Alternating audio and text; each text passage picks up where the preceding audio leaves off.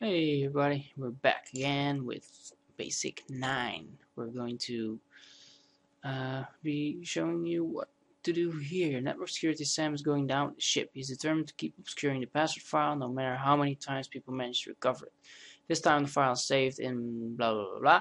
In the last level, however, in my attempt to limit people to using server-side includes to display the directory listing to level 8 only, I have mistakenly screwed up somewhere. There's a way to get the obscured level 9 password. See if you can figure out how. This level seems a lot trickier than it actually is, and it helps to have an understanding of how the script validates user input. The script finds the first occurrence of and looks to see what follows directly after. Or, in other words, we go back to basic 8 to basic 8.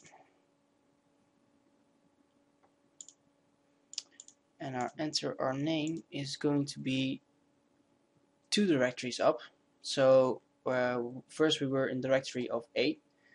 Now we're going up a directory again, and we're going to show everything in directory 9.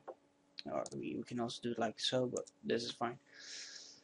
And we're going to submit this one. Click view file, and here we have it, the directory listing of 9. So we're going to copy this one. Going to make this a 9. We're going to make this like so. And here we have the password of 9. So now we're going back to 9, like so. We're going to put in the password, and voila. That's it. So those two are basically done the same way, but 9 gives you a little clue about how to do 8 as well, actually. So, that's it. Which one is this? I'll look in that later. That's it for 9 and for me, so take care.